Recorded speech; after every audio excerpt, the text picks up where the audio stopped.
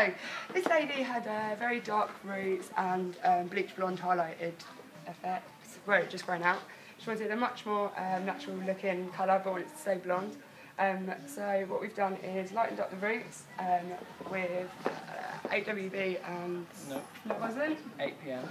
8pm and 8A. Yeah. Just to get rid of the warm tones. Then what we did is the mid-length colour. We had 3 different colours, so it was multi-jet.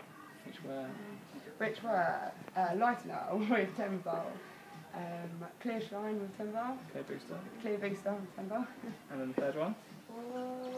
9 double M. With